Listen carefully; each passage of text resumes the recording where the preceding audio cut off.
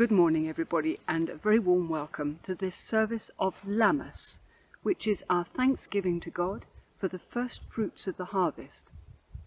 Now usually this service is held in one of the woods in our benefice, and for the last 3 or 4 years it's been held in this wood, which is on the east side of Garway Hill. But of course this year, like everything else, our service has to be a virtual one.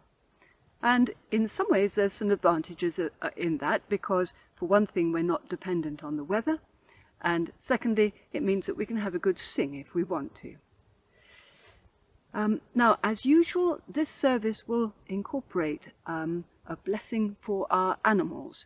So if you have an animal who shares your home with you, I hope that he or she can be in the room with you to join in with the service. I'm glad that I'm not in a room with my dog at the moment, because she always raises her voice as well if we start singing. Maybe yours will as well. Now before we start our service, I suggest that we have a few moments silence to just absorb the sights and sounds and smells of our countryside. I hope you are able to open a window and lean outside. Maybe your Wi-Fi will reach far enough for you to actually be sitting outside, I don't know. But whatever it is, just take a few moments to listen, to see what you can hear. The sound of the wind perhaps, the sound of animals, sheep and cows perhaps, if there are any close to you, bird song, to look and see what you can see out there, and to smell the various fragrances that are in the air, perhaps flower blossom, perhaps mown grass, maybe something stronger if you live near a farm. Just a few minutes silence now.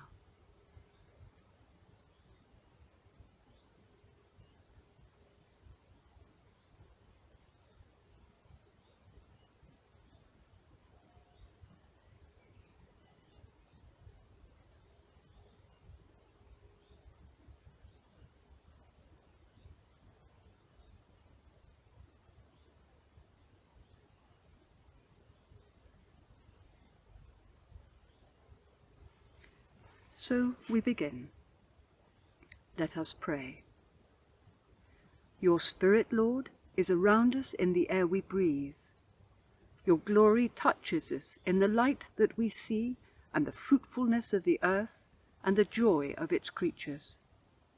You have written for us your revelation, as you have granted us our daily bread. Teach us how to receive it. Amen. And now we'll sing our first hymn, which is Morning Has Broken.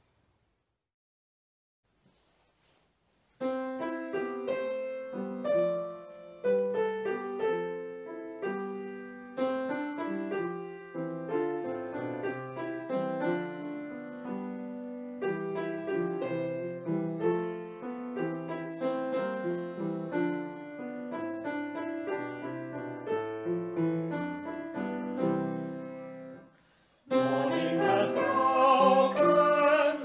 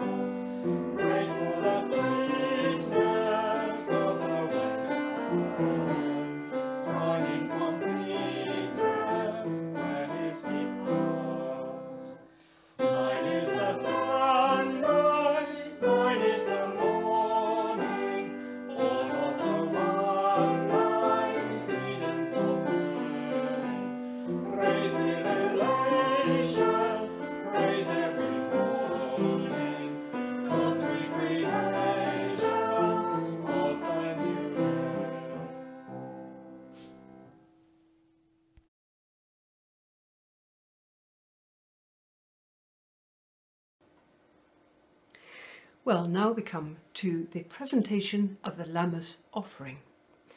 For thousands of years our ancestors presented to God an offering of the first fruits of their harvest in thanksgiving for his love and his faithfulness. And this year, many of us have had more time to work in our gardens, and there's been an upsurge of people growing their own vegetables and other crops. And some of you have sent in pictures of your own first fruits of the harvest, and here are some of them. So first we've got apricots from Feeney and Robin's home. Lucky people, hey? Cherries and potatoes from Mike and Helen. Elderflowers in the bowl with the lemons being made into elderflower cordial.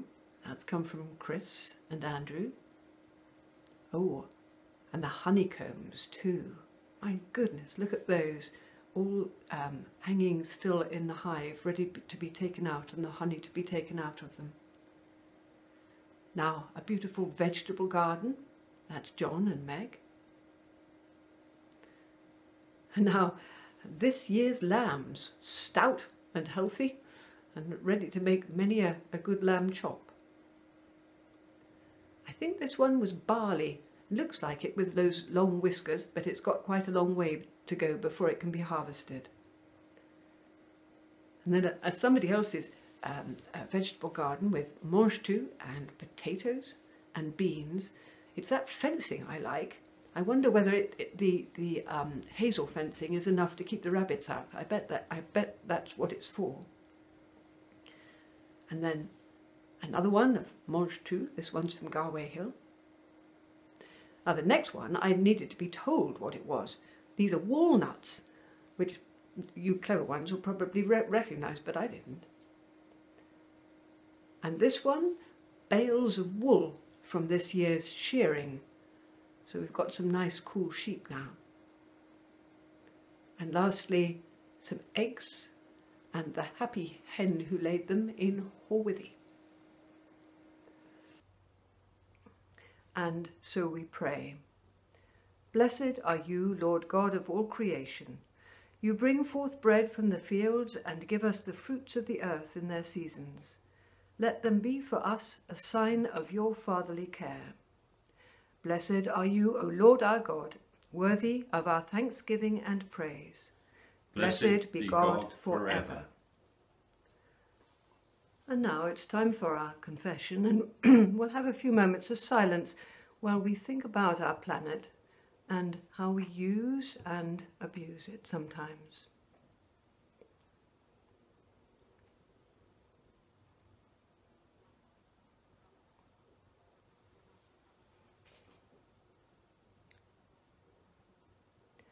O Lord our God, everything we need comes from you. Our food, our water, sun and rain, good soil, seed, and the spark of life.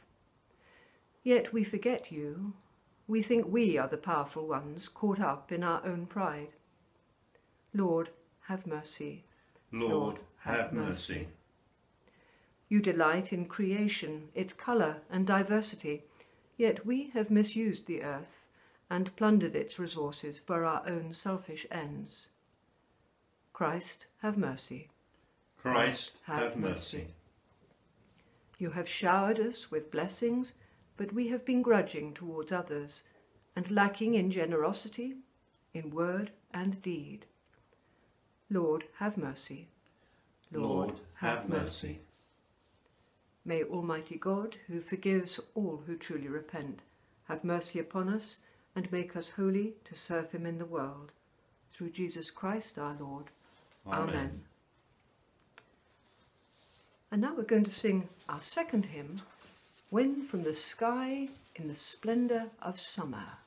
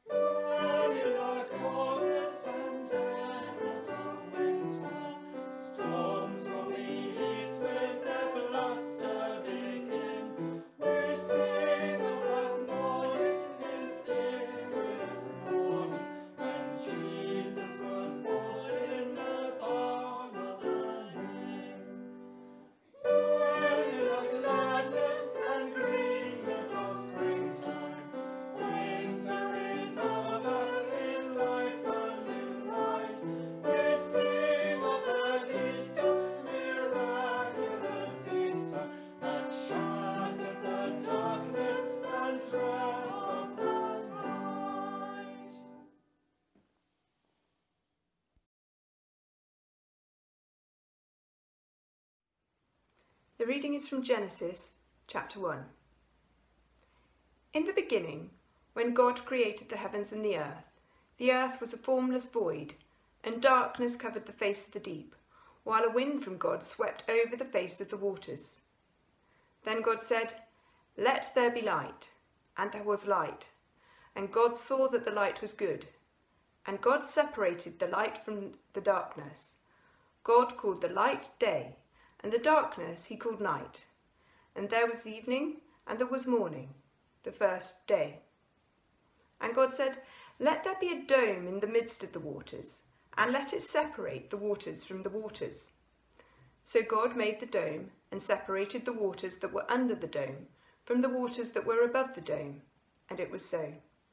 God called the dome sky, and there was evening, and there was morning, the second day. And God said, "Let the waters under the sky be gathered together into one place, and let the dry land appear." And it was so. God called the dry land earth, and the waters that were gathered together he called seas. And God saw that it was good. Then God said, "Let the earth put forth vegetation, plants yielding seed, and fruit trees of every kind on earth that bear fruit with the seed in it." And it was so. The earth brought forth vegetation, plants yielding seed of every kind, and trees of every kind bearing fruit with the seed in it. And God saw that it was good. And there was evening, and there was morning, the third day. And God said, "Let there be lights in the dome of the sky to separate the day from the night. And let them be for signs and for seasons and for days and years. And let them be lights in the dome of the sky to give light upon the earth." And it was so. God made the two great lights, the greater light to rule the day, and the lesser light to rule the night, and the stars. God set them in the dome of the sky to give light upon the earth, to rule over day and over night, and to separate the light from the darkness. And God saw that it was good. And there was evening, and there was morning, the fourth day. And God said, "Let the waters bring forth swarms of living creatures, and let birds fly above the earth across the dome of the sky." So God created the great sea monsters, and every living creature that moves of every kind, with which the waters swarm, and every winged bird of every kind. And God saw that it was good. God blessed them, saying, "Be fruitful, and multiply, and fill the waters in the seas, and let birds multiply on the earth." And there was evening, and there was morning, the fifth day. And God said, "Let the earth bring forth living creatures of every kind, cattle, and creeping things, and wild animals of the earth of every kind." And it was so. God made the wild animals of the earth of every kind, and the cattle of every kind, and everything that creeps upon the ground of every kind. And God saw that it was good. Then God said, "Let us make humankind in our image, according to our likeness, and let them have dominion over the fish of the sea, and over the birds of the air, and over the cattle, and over all the wild animals of the earth, and over all the creeping things that creep upon the earth." So God created humankind in his image. In the image of God he created them, male and female, he blessed them. And God said to them, "Be fruitful and multiply, and fill the earth and subdue it, and have dominion over the fish of the sea, and over the birds of the air, and over every living thing that moves upon the earth." God said, "See, I have given you every plant yielding seed that is upon the face of all the earth, and every tree in it, its fruit, you shall have for food. And to every beast of the earth, and to every bird of the air, and to everything that creeps on the earth, everything that has breath, I have given every green plant for food." And it was so.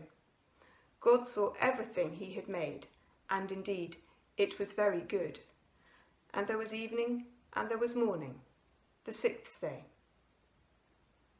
Thanks be to God.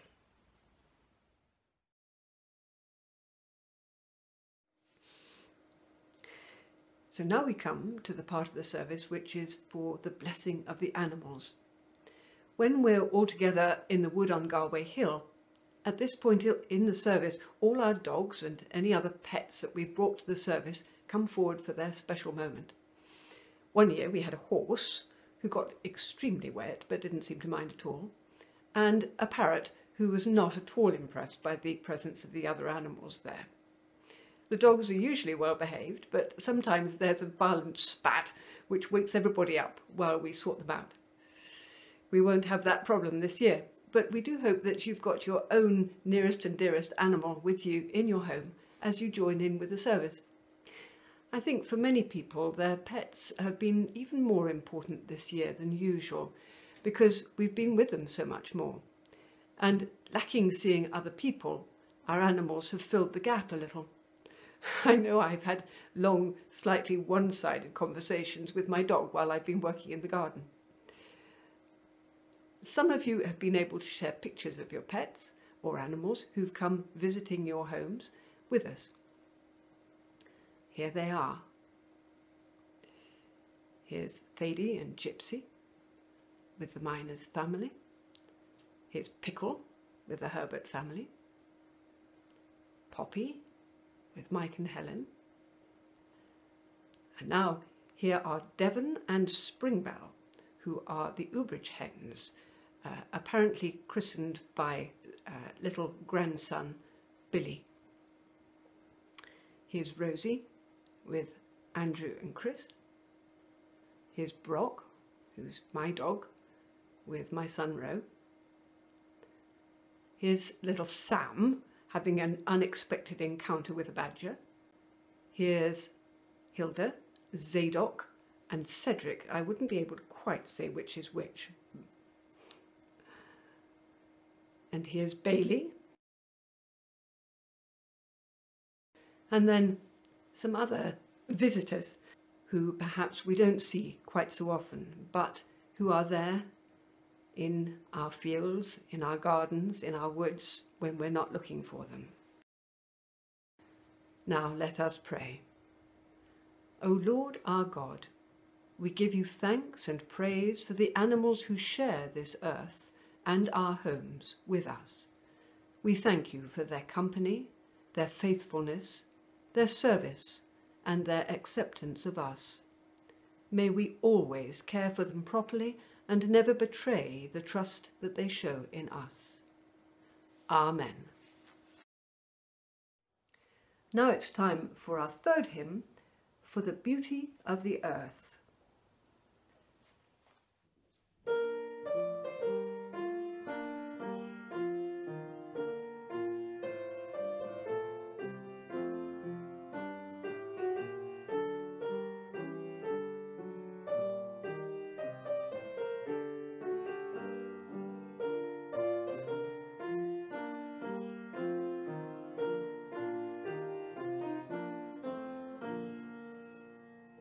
Oh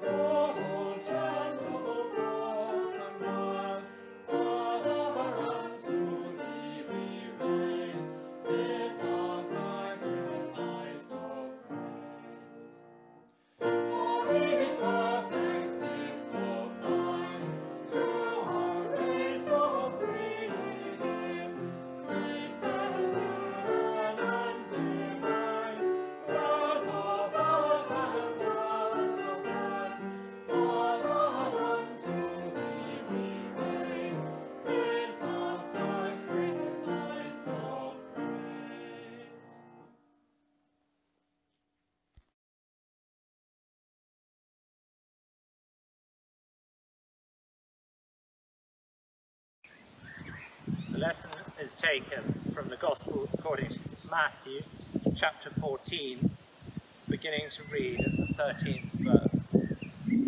When Jesus heard of it, he departed thence by ship into a desert place apart.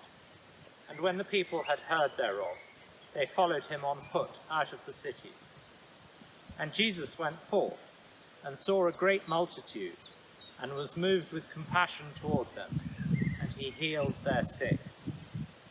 And when it was evening, his disciples came to him, saying, This is a desert place, and the time is now past. Send the multitude away, that they may go into the villages, and buy themselves victuals. But Jesus said unto them, They need not depart. Give ye them to eat. And they say unto him, We have here but 5 loaves, and 2 fishes. He said, Bring them hither to me. And he commanded the multitude to sit down on the grass, and took the 5 loaves and the 2 fishes, and looking up to heaven, he blessed and brake, and gave the loaves to his disciples, and the disciples to the multitude. And they did all eat, and were filled. And they took up of the fragments that remained 12 baskets full. And they that had eaten were about 5,000 men, beside women and children. Here endeth the Gospel. I pray that the words of my mouth and the meditations of my heart may be acceptable unto you, O God. Amen. Both our Bible readings this morning have been about the incredible generosity of God and his creation. In his version of the story of the feeding of the 5,000, Matthew describes how one person's gift of just 5 small loaves of bread and 2 fish somehow, in Jesus' hands, become enough to feed all those hungry people. There are many ways of understanding this well-loved story. Some people would see it as a supernatural miracle, something that's beyond our human comprehension. Others would see it as a more human miracle, that of one person's generosity encouraging others to put their hands in their pockets, to open their bags, and to share the food that they'd been hiding away. That would be just as much a miracle as the first option, and one which we can all relate to.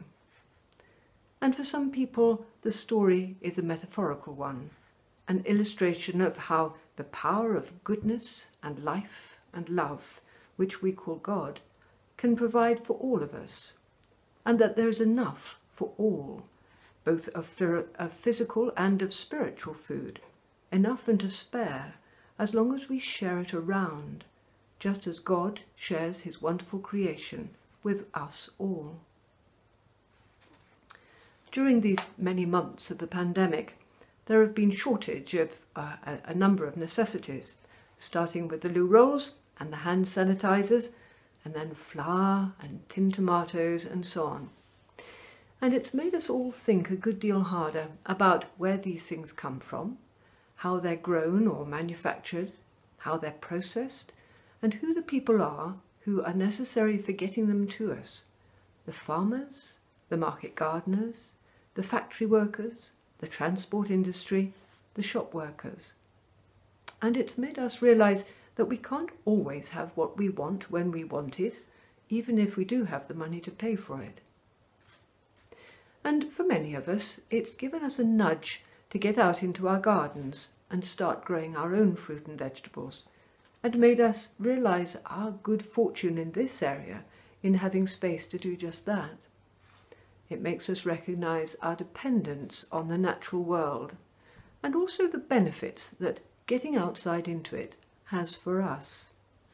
Many people across the country have reported how getting into their gardens, growing things, perhaps for the first time, has really helped them to get through this difficult time, and has awakened a real interest in the natural world and everything in it. GP surgeries are prescribing gardening and forest school for people in the cities, knowing that the help that it gives people with frail mental and physical health. back at the beginning of the spring, I hadn't got a chance to buy seeds for my own garden before the lockdown came, and I was afraid that I wouldn't be able to make very much use of my garden. But people along my lane here set up a Facebook group so that we could all keep in touch and share news and shopping, and it wasn't long before old neighbours and new friends shared their seeds with me, and I was able to give them plants and cuttings in return. And that's been the pattern of this time, hasn't it? Because the usual routine of our lives has been overturned and shaken up, and we've made new connections, new friends, thought a bit more about other people. That sharing was one of the first fruits of the lockdown.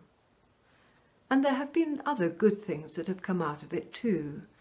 Having more time at home has given us the chance to catch up on all sorts of jobs that have been needing doing for months or years. People have started new projects, home improvements, craft projects, swapping tools and materials, sharing resources. It all makes us realise that we are not isolated islands, but we need to be part of a sharing network. There has been much to give thanks for. But of course, the first fruits of our harvests are not always brilliant. Sometimes the slugs have been at the peas, or the carrots have suffered from lack of rain, and we're disappointed with poor crops after all our hard work. And similarly, life has been hard for many people during these last few months, trying to keep a business going with no staff and no customers, trying to think of new ways of trading, looking after elderly parents, or taking on homeschooling of grandchildren. It can renew and refresh family relationships, but sometimes it can lead to stresses and tensions which have to be worked through. People have had to change the way they work, and for people at the forefront of the NHS, it's been a really tough and dangerous time. But it will all be worth nothing if we just forget it all and hurry on to whatever comes next. In our gardens, we need to work out what went wrong and change the way we do things. Do more watering, put down the bear traps for the slugs. And it's the same for the rest of our lives. We need to take time to reflect on our experiences, think what we have learned from them, share those thoughts with God, and ask for his help in thinking how we might want to do things differently in the future. Amen.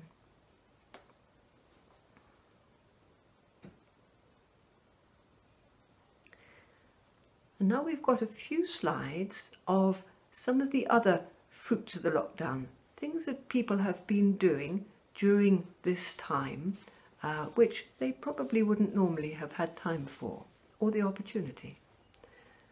And we're going to have some pictures to show you. This first one is of rug making. Wonderful colours, aren't they? The next three are of the honey making process. Some of our friends have got beehives up on the hill behind Hoarwithy, and it's been a very productive year. And this first one is the beehives, and then harvesting the honey from the combs, and then potting up the honey. It looks jolly hard work, but I bet it's worth it. Next, we have some fascinating artwork, which has been done as part of a college project, using pyrography and all sorts of different materials, producing beautifully delicate interpretations of nature. Next, a building project going on at St Weonards. A family has now got a beautiful new big kitchen. That's been going on right through the lockdown. Next, embroidery, then tapestry, and lastly, a bridge building project, which has been undertaken by a grandson and his grandfather as part of a technology project for school. They had to, they decided, I don't think it was set to do this, they decided that they would like to build a useful bridge over the river at the bottom of their field, and it had to be 20 foot wide and it's 5 foot across above the water. And you can see the very proud builder standing on it there. Well done. Let us pray. Heavenly Father, we are reminded this morning that every good and perfect gift comes from you, and we are grateful for all your goodness to us. And Lord, in this moment we want to be still and thank you particularly for the beauty of your creation and all that it provides for us. We are reminded in Psalm 24, the earth is the Lord's and everything in it, the world and all who live in it. For he founded it on the seas and established it on the waters. We thank you for our little corner of Herefordshire. We are so blessed. When we look around at all the various crops, the grains, the oilseeds, the potatoes, all of the fruit, the vegetables, the hops, the wealth of rich pasture land and abundance of animals that are raised here, we could be forgiven for thinking this was Britain's Garden of Eden. We are grateful for the fertile soils and the rivers and the streams that nourish our land. We are particularly grateful for the farmers who tend and care for the land and for the army of people who work hard each season to harvest the crops. Lord, we have all come to understand that one of the best things about lockdown is having the time and space to enjoy your creation. Some of us have had the chance to walk paths and lanes around where we live for the first time, and we've seen and been blessed by the beauty of what we see around us. It thrills our hearts and lifts our souls. Thank you, Lord, again. We recognise your blessing and favour upon us. And yet, Lord, we confess that we so often take all of this, all of the resources this world so generously provides, for granted. For the fuel that powers our cars, for the energy that heats and lights our homes, for the pure, refreshing water that gushes from our taps. All of this we so easily take for granted. And because of your bountiful provision, we in the West have so much, and yet, because of this, we often waste so much. Lord, we are ashamed of our extravagant, throwaway lifestyles. Help us to be better stewards of what we have been entrusted with. Lord, much has been done in recent times to highlight the way we are mistreating and mismanaging our planet. Much has been done to try and correct our destructive ways. Lord, help us to take responsibility for our own actions. Make us mindful of our own footprint on this beautiful world. Lord, in the same way our tummies are always full, may our hearts be forever full of gratitude and praise for your unending goodness to us. For we ask these things in the name of our Lord Jesus. Amen. Now we'll say the Lord's Prayer together. Our Father in heaven, hallowed be your name. Your kingdom come, your will be done on earth as in heaven. Give us today our daily bread. Forgive us our sins as we forgive those who sin against us. Lead us not into temptation, but deliver us from evil. For the kingdom, the power, and the glory are yours, now and forever. Amen.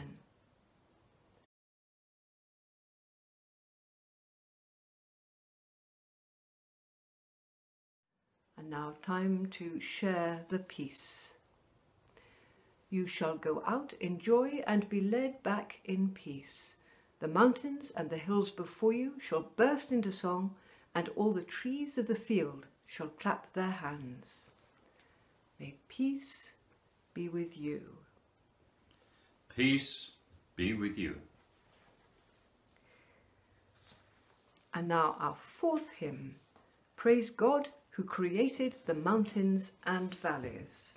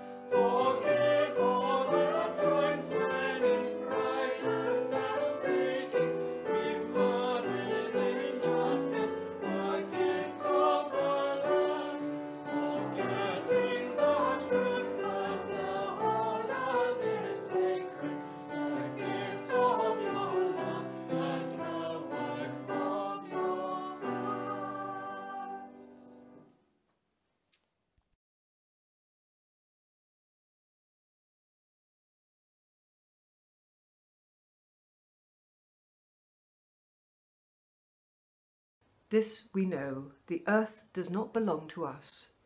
We belong to the earth.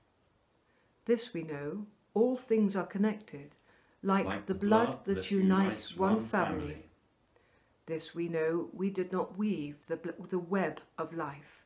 We are merely a strand in it. This we know, whatever we do to the web, we do to ourselves. Let us give thanks for the gift of creation. Let us give thanks that all things hold together in Christ. And now God's blessing. May God bless the sun above us, the earth beneath our feet, and all the creatures of the earth. And may he lead us into peace, in the name of the Holy Three, Creator, Redeemer, and Sustainer. Amen.